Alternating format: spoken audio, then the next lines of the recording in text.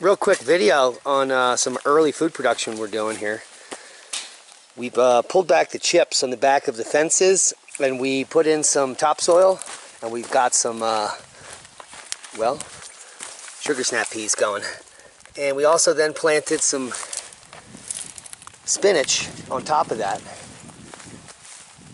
And when these come up, we'll be able to push that mulch back on there.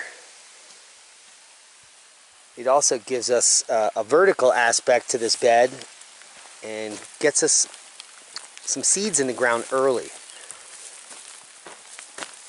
The reason that's important is because we're, approaching May 1st here, but we still go below freezing until the end of June. So,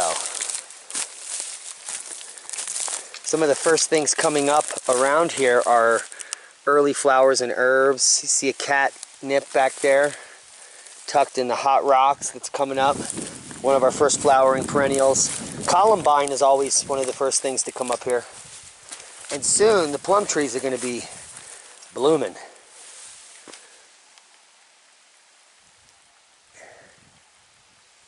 And one other early crop that we can get going here also is some strawberries. We have about 3 or 4 patches like this, and we're working on increasing that.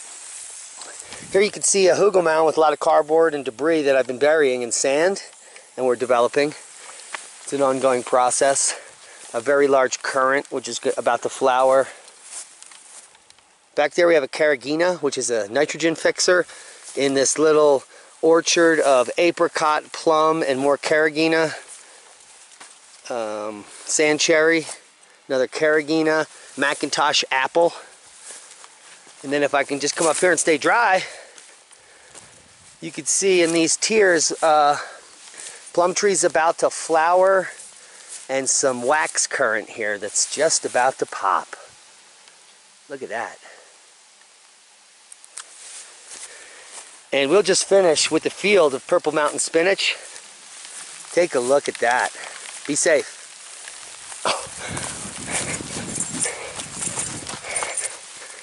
I was getting a little wet there. Another interesting development I wanted to point out is that in here we have a bottle gourd that made it through since last year right there. So that's interesting.